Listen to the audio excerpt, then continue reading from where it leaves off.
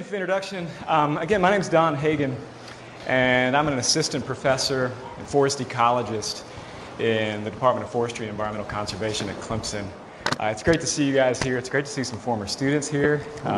Some of this stuff might sound kind of familiar with some students that have maybe had my forest ecology class in the past. But I'm going to be talking today about fire.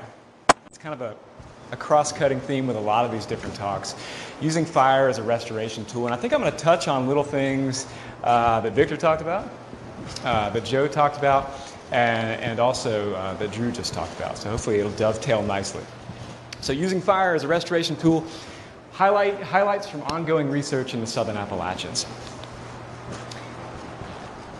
My wife made me put this slide in because she's a restoration ecologist, right? She said, you got to define what it is. And so she directed me to the Society for Ecological Restoration website, and here's the definition. Ecological restoration is the process of assisting the recovery of an ecosystem that's been degraded, damaged, or destroyed.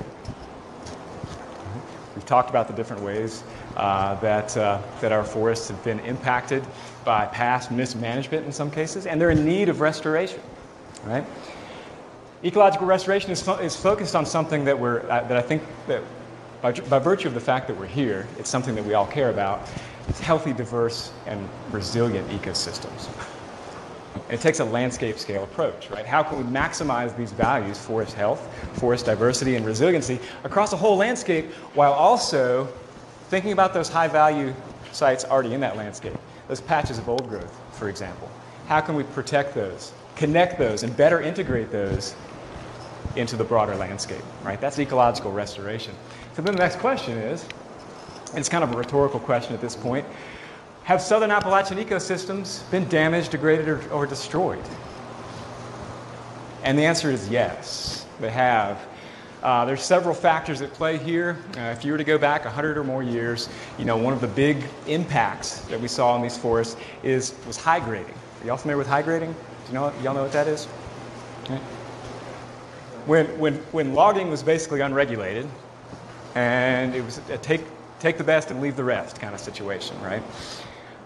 So that happens. This could be a situation created by high grading right here, right?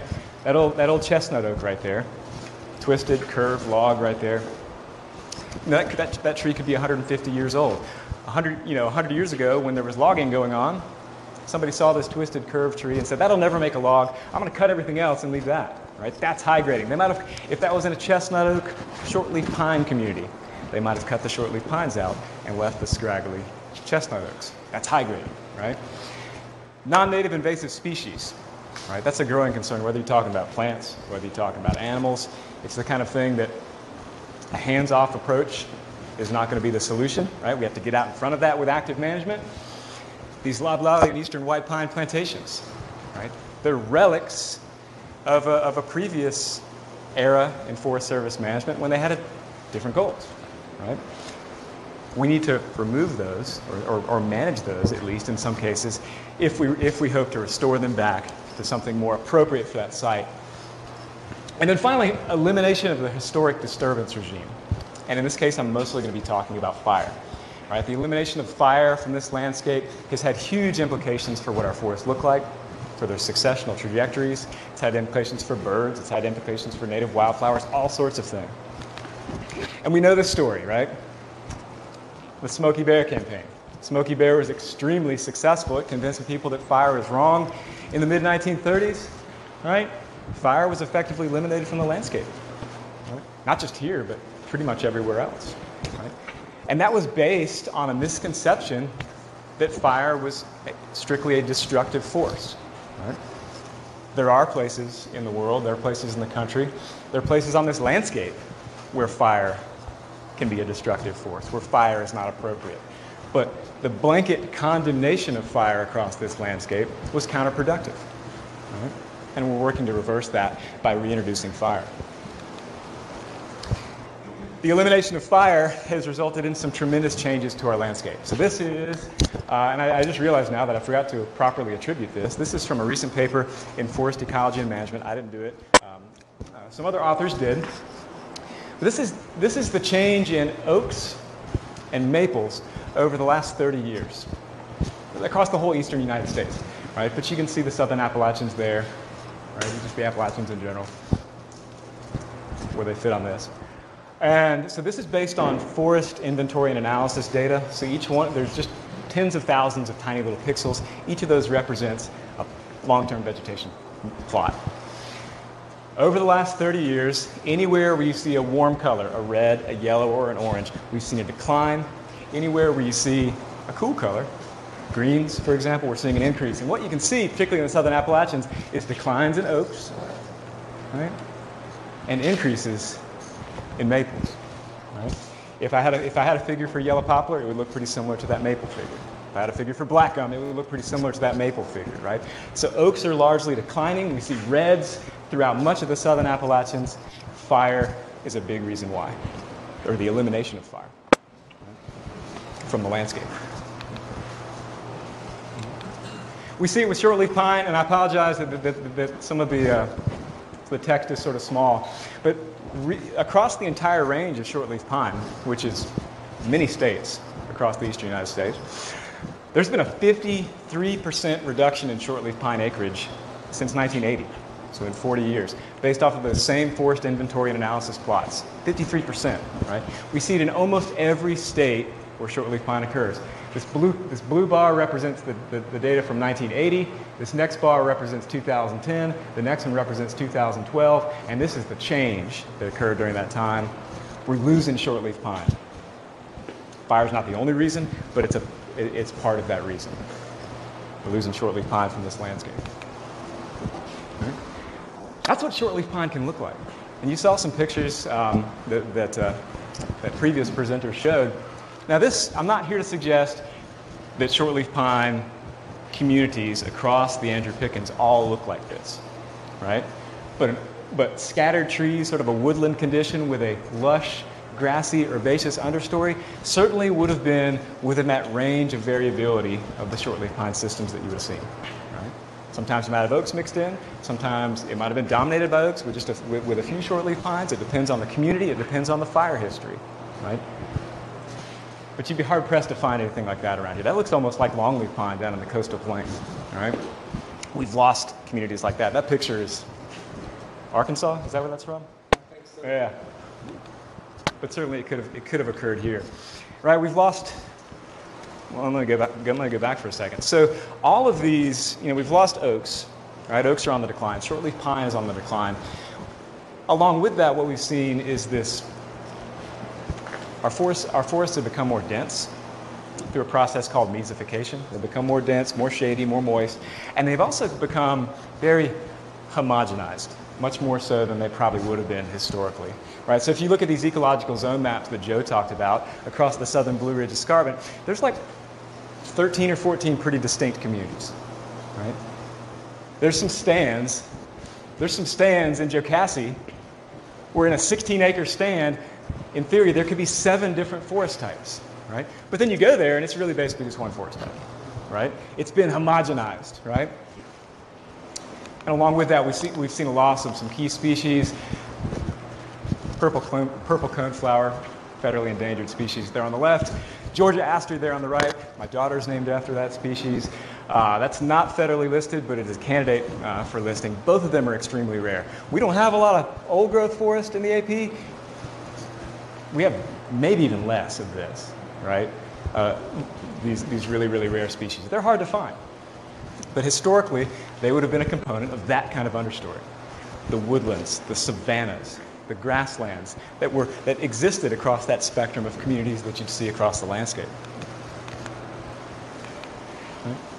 Talk about birds. I'm not a bird expert, but we've seen declines in several key species, just as Drew just talked about, right? So I put rare in parentheses because these species aren't, to my knowledge, federally listed, but you don't find them in a landscape that's dominated mostly by middle-aged and old forests, right? They need more open habitats. Prairie warblers, right? They're not going to be in a dense, closed canopy forest. Eastern meadowlarks, there's probably some out there, but there's probably not very many of them in those dense, closed canopy woods. Northern bobwhites. Right? Not seeing too many of those these days.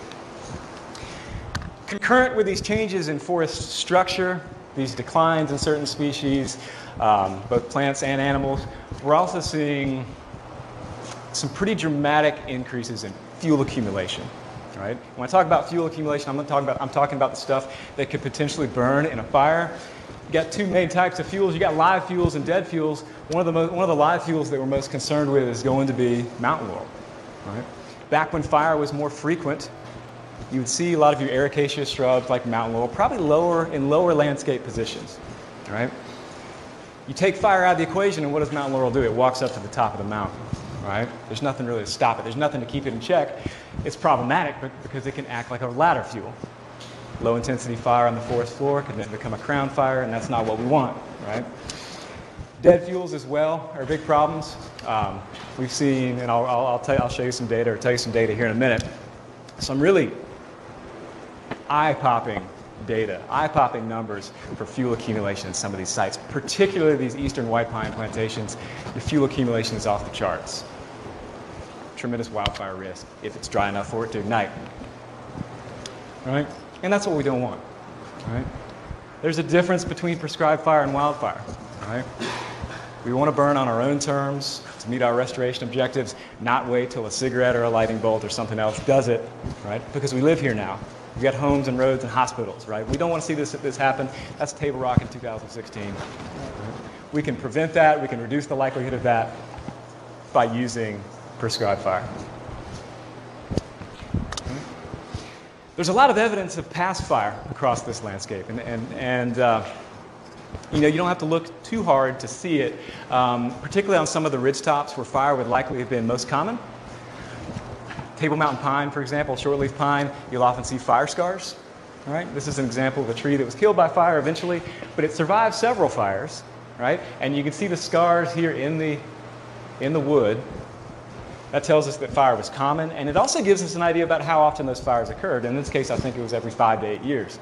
If you dig holes in the Andrew Pickens Ranger District, and I've dug a few of them, you'll oftentimes see carbon, charcoal in the soil. Right? And that's really interesting as well, because while fire scars can give us an idea of, fire frequency, how often fires occurred, they only go so far back in time, right? A couple hundred years at most. We can carbon date this charcoal right here, though, and get an idea of how long we've had fire on this landscape, and it could very well be, it's 10,000 or more years. So fire's been here for a long time across much of this landscape. There's also some historical accounts. Traditional ecological knowledge. I just came across this paper, and I apologize if you can't read it. It says, Understanding Traditional Knowledge for Ecological Restoration, a Quantitative Study of the Eastern Band of Cherokee. Right? Fire was sacred to the Cherokees. Right? And there were some researchers a few years ago working with Dr. Catherine Elliott, who I believe is at Coweta, who interviewed Cherokees, living Cherokees, and asked them, tell us about the traditions that were passed down in your family about fire. Right? What have you heard about fire? Here's some quotes. Across the whole mountainside, they would annually burn the whole forest floor. In those days, they said the mountains were like a park. There was grass, and even in between the trees, and not that much brush. Right? You'd be hard-pressed to find a lot of sites that look like that now. Right? That description right there, open, park-like forest, it wouldn't have been across the whole landscape, only on certain places, maybe ridgetops, southwest-facing slopes. That's got fire written all over it. Right? William Bartram. This is really interesting. I teach William Bartram, for one of my classes, William Bartram's Travels is one of my required readings. And it's really interesting if you read William Bartram's Travels. He left the Cherokee town of Seneca, which is approximately where present-day Death Valley, the stadium in Clemson is, about where the rowing center, if you know where that is. Headed up the Kiowee River, up to about Salem, and then up the Blue Ridge Escarpment, ended up around Franklin, present-day Franklin. And it's really interesting because if you pay attention to the part where he's actually going through what's now the Andrew Pickens Ranger District, the plant communities he described don't really sound like fire-adapted plant communities. He's talking about these vast calycanthian groves. That's sweet shrub. Remember that one, Jesse? Sweet shrub? Sweet shrub, right? He's talking about Fraser magnolia. He's talking about little buckeyes and stuff, right? That doesn't sound like fire-dependent vegetation because it wasn't, right? If you look at where he was actually traveling, he was going up the Kiowee River Valley. in a valley where you wouldn't, in a place, a landscape position where you wouldn't expect fire to happen. Now, when he went up over the Blue Ridge Escarpment, though, ended up in what's now Franklin, he talked about how the Cherokees oftentimes would band together and take care of one another if fire burned down their house or if it burned down their crops. And then this quote is from that portion, when he's over around Franklin. My first ascent and progress down the west side of the mountain was remarkably gradual, easy, and pleasant through grassy, open forests. That doesn't happen without fire, right? That says something about the Cherokee use of fire. The reality is most of the fires across this landscape were probably lit by humans, right? Lightning ignitions are possible, but the large fires, the frequent fires, were probably lit by humans. Humans have been here for a really long time, millennia. But I'm not a historian, I'm a forest ecologist. I'm interested in plants, and I think some of the most compelling evidence that fire is important across this landscape, and it's been important for a long time, is the vegetation itself. There's Table Mountain pine, a central and southern Appalachian endemic. You don't find it anywhere else, except for ridgetops, upper slopes in the central and southern Appalachians. Well, it has an adaptation, serotinous cones. Cones that require heat to open up. That very strongly indicates that fire has been here a long time, long enough for that adaptation to evolve. Table Mountain pine. There's some other adaptations. Shortleaf pine doesn't have serotinous cones, but it's one of the handful of pines that can resprout. That's a fire adaptation. Pitch pine will do the same thing. Chestnut oak that you see up on these ridges. There's a reason why chestnut oak has super thick bark, and its closest relative, swamp chestnut oak, has super thin bark. That reason is probably because fire happens on ridges where you find chestnut oak and not in swamps where you find swamp chestnut oak. Right? And then, of course, Georgia aster, which maybe doesn't directly depend on fire, but it depends on those habitats created by fire, those open, early successional habitats. We could go on and on about fire history, but I'm sure Helen brought some of these. This is the fire history of the Southern Appalachians. It looks like there's some of them stacked right here. So if you find this stuff interesting, I encourage you to take a look at that. Right? But I want to get more into my research now. So I've got a handful of research projects going on in the AP and the surrounding areas. And I'm not going to bog you down with results. I'm going to focus mainly on pictures and just a few key findings. One of the projects that I have going on in the Andrew Pickens District is a fire seasonality project. In 2015, the Consortium of Appalachian Fire Managers and Scientists identified fire seasonality as their #1 research priority. Most of our burning in this area happens, our prescribed burning has historically happened in that sort of January to March dormant season time frame. Those burns work pretty well for reducing fuels, and they work okay for changing forest composition. But what happens if you burn in May? Right? What happens if you burn in late April, in that early part of the growing season? Can you meet those fuel reduction objectives while maybe enhancing your ability to meet your restoration objectives? So since 2016 or so, I've been working on this project. It's funded a couple grad students. That's one of my grad students, Matt Vaughn, there in the middle. You might have run into him out in his Dodge Ram pickup truck. Emily Oakman, you might know her. She's South Carolina Forestry Association. Patrick Chris there on the right. He worked for Table Rock State Park for a while. I don't know if you knew him. Just here's some basic findings from that. Well, the colors are kind of washed out, but basically what I have here is I have clusters of burn units, right? I've got 4 clusters of burn units. I've got a dormant season burn unit, a growing season burn unit, and then a control that wasn't burned. I've got 4 of those. 2 over here in the Andrew Pickens District, 1 in the upper part, 1 in the lower part, and then I've got 2 more of those clusters across the river in the Chattahoochee. And we've had 7 fires since starting this project, totaling about 6,000 acres. 4 of them were growing season burns. 3 of them were dormant season. No, 4 were dormant. 3 were growing season burns. And here's what we're finding. Fire behavior is tremendously variable. Right? This is the Russell Mountain Fire. This is a dormant season burn, late January 2018. I don't know how well you can tell from that picture, but only about half of that landscape actually burned. Right? You got some spots where it got pretty hot right here, and you got spots that didn't burn at all. Right? A lot of variability in fire behavior, and as a restoration ecologist, someone who looks to enhance the diversity across this landscape, I see that as a good thing. I don't know how Wes sees it. He might have wanted to burn the whole mountain. But we're enhancing, right? We've taken a forest that was relatively homogeneous, and now we've added some additional variability by putting fire back on it. Fire behavior is especially variable in the growing season. We see a large increase in herbaceous cover in both the dormant season and the growing season. Right? There's very little herbaceous cover in a lot of these sites pre-fire. You see a large increase in a lot of them post-fire. We see extreme fuel loading and extremely low species richness. The highest levels of fuel loading and the lowest levels of species richness, just numbers of species, in those stands that have eastern white pine. Those closed canopy eastern white pine stands are just a tinderbox of fuel, and they're a biological desert. There's almost nothing else there except for eastern white pine, at least in the ones where my plots happen to land. All right. We also learned that off-site eastern white pine can be killed with a growing season fire. Hadn't killed any in the dormant season yet, but we can kill them in the growing season. All right. Those are eastern white pine plantations. Both of these are in the Andrew Pickens district. We've got 2 plots that fell in them.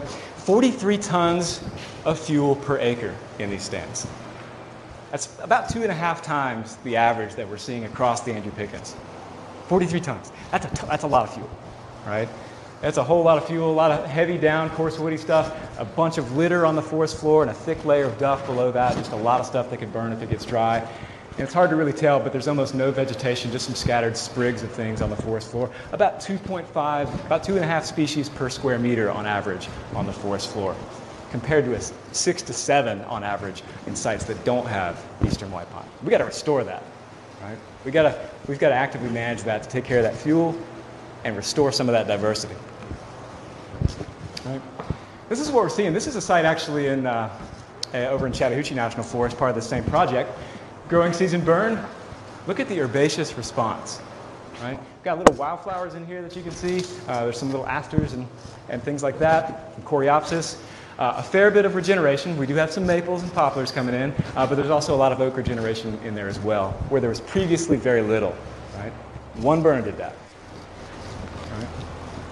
There's some chinkapin, flowered and fruited in the second year or the second growing season after a dormant season burn. That's on Big Ridge in Woolwoman Wildlife Management Area. Across the river, what do we have here? Oh, this is another site. That is an eastern white pine right there. Right? Off-site, it's just up the hill from a site where it's planted. This is another reason why we need to get rid of some of these plantations, manage them, is because the trees don't necessarily stay there. They can seed into your surrounding landscape. That's what happened here. Right? Plantation is off here somewhere. It seeded into this landscape, but we killed it with a growing season fire. That's a pretty good sized tree. We killed it with a growing season fire. We also knocked back a lot of the mountain laurel that was below it. Right? That's a shortleaf pine oak site. Right? Eastern white pine has no business there. But we've got to get it out of there in order to reintroduce shortleaf pine and oak. All right, so there's some long-term fire effects monitoring that's also going on. This project is a collaboration between myself at Clemson University, Dr. Angela Meck, who's a postdoctoral researcher at Clemson, Pete Bates at Western Carolina, Adam Coates at Virginia Tech, also CAFMS and the Fire Learning Network. Since, I believe, 2006, there's been data collected from a series of long-term monitoring plots, really all across the whole southern Blue Ridge. We do have one set of plots in Jocassee and one set up there on Russell Mountain. And what we're doing here, and Angela is analyzing these data right now, we're going to have some really great results to report in the spring. What we're doing is we're looking at it's not a research project per se, just looking at how these forests change, right? And what we're seeing is kind of what you would expect, reductions in fuels, right? Prescribed fire is your most cost-effective way to reduce fuels, right? And we are, across the board, reducing fuels when we burn. We're reducing canopy density, particularly in some of these drier sites, mainly due to the mortality of small trees. Prescribed fires, for the most part, with the exception of that eastern white pine that I showed you on a previous slide, they're typically not killing stuff greater than 6 inches in diameter, right? So those small trees, some reductions in canopy density due to their mortality. We are seeing reductions in mountain laurel cover and also height. I don't know if you can ever really get rid of mountain laurel, but you can make it smaller, where it acts less like a ladder fuel. And the effects are cumulative. An individual burn, in most cases, doesn't bring about dramatic change. Right? It brings about incremental change. We've got some sites that have just had their third burn, though. Right? So these results build on each other. Right? And that 6-inch diameter tree that wasn't killed by the first fire was damaged and stressed, maybe it will be killed by that third fire. Right? The idea here being that we realistically probably can't expect to reverse 80 years of fire exclusion with one burn. Right? This is a long-term process. This is a career, right? You could work your whole career in this and see some pretty modest changes, right? But that's what foresters do. We have that long-term vision. So, but in some cases, it might be appropriate to combine fire with other treatments, right? To expedite the restoration process. For example, the longest-running fire and fire effects study in the eastern United States is in Green River Game Lands in western North Carolina. I'm a part of this project. I've been working on it for a few years, and in this site, since 2001, we've had 4 treatments. We've had some units that have been burned 4 times, typically every 3 or so years. We've had units that have experienced 2 mechanical treatments, which is just chainsaw felling of small trees. We've had units that experienced a combination of those 2, and then we had controls. So these are replicated across the landscape. Emily Oakman worked on this for her master's project. And we've got all kinds of results. I can send you this paper if you're really interested. But repeated fire, especially when combined with a mechanical treatment, dramatically increases oak regeneration. Oaks are declining, right? But if you take multiple fires, combine them with multiple mechanical treatments, and I'm not talking about big pieces of equipment tearing up the woods. I'm talking about a guy with a chainsaw going out and cutting small trees. That's enough to stimulate oak regeneration, right? You can see this here, 2001 and 2006. This line right here is that mechanical plus burn treatment. Just skyrocketing. And now we're starting to see some of those trees that established in 2001, 2002 are actually making it into the canopy. Right? So we're reversing that trend of oak decline in Green River. If you look at grass and herb cover, you see pretty much the same trend, right? The burn treatment, you see some of an increase. If you combine it with a mechanical treatment, even bigger increase. Another paper from the same study. One of the cool things about the studies, we've been able to nest other studies within it. We looked at herps, reptiles and amphibians. Right? This is the salamander capital of the world. And you think that salamanders would be pretty sensitive to fire and active forestry operations. And it turns out that they're not. We didn't see any effect on salamander populations, even in that mechanical plus burn treatment. Right? We actually saw increases in lizards and skinks. Right? And no species were impacted negatively, or no groups of species, I should say. Birds. Drew was a part of this study. That mechanical plus burn treatment actually saw an increase in bird diversity, mainly driven by increases in cavity dwellers and shrub and ground nesting birds. All right, so we're expediting that restoration project, combining these treatments, and then these wildlife species are benefiting from that. Woodland savanna restoration, just a quick mention of this. I got a couple undergraduate students. They're working right across the street, Damascus Church Road, right down there. Victor mentioned this. There's going to be a fire in the coming days. These sites were thinned. They basically mulched up the materials, the fuels after they thinned it. We're about to burn it. And we're going to study fire behavior and vegetative response in these masticated fuel beds. And it's interesting, even though we haven't burned it yet, the first time we went out there, I kicked up 2 bobwhite quail. 2 bobwhite quail. I almost peed my pants. I'm not going to lie. Right there at my feet, we saw 1 Georgia aster. Just 1, but it was there, right? So even without fire, we're creating that habitat, right? But fire is going to help sustain that habitat. Right? That's what it looks like right now. Right? So a nice woodland, scattered trees. Wild turkeys love this place, right? So we've got closed canopy forest over here. That woodland habitat's here on the right. There's a whole group of turkeys right there crossing the road. They were feeding on one side, roosting on the other. Right? They're already benefiting from that habitat heterogeneity that's been created by these forestry practices. Right? Fruits everywhere. You mentioned that you can tell where somebody's been by looking at their shoes. My shoes were purple. Every time we go out there working in this field, there were so many blueberries and blackberries. Crystal, one of those 2 students, made some of the best blueberry muffins I've ever had with wild blueberries. They're everywhere. All right? Also doing some ecological departure analysis, building off of what some of Joe talked about, doing some work in Jocassee. I know I'm running out of time. If anybody wants to talk about this more, I can. But basically, we're using these ecological zone maps these programs that Joe has developed We'll go places on the landscape, we'll look at the map and see what it's supposed to be, and then we'll go to ground truth and see what it is, right? Okay, we know it's supposed to be some fire-dependent habitat, right? We go there, okay, what is it? How different, how departed is it from what it should be? And we can use that knowledge to develop management prescriptions. If it's only slightly departed, maybe it just needs fire, right? If it's extremely departed, we might need fire perhaps in combination with some other treatments to get it more where it needs to be. But in summary, fire historically played an important role in shaping southern Appalachian forests. The exclusion of fire has contributed, it hasn't been the only factor, but it's contributed to the degradation of much of the southern Appalachian landscape. Prescribed fire alone or in combination with other treatments is helping to restore our forests. And an integrated approach linking management with science from the region, right? I'm not the only one doing fire ecology research in the southern Appalachians. There's actually a long history of really high quality research from the AP. Some of the first fire research in the southern Appalachians, period, was done here by guys like Dave Van Leer and Tom Waldron. So there's a tremendous body of knowledge that these managers can draw upon, right? And that's what these forests need. And with that, I don't know if I have time for questions.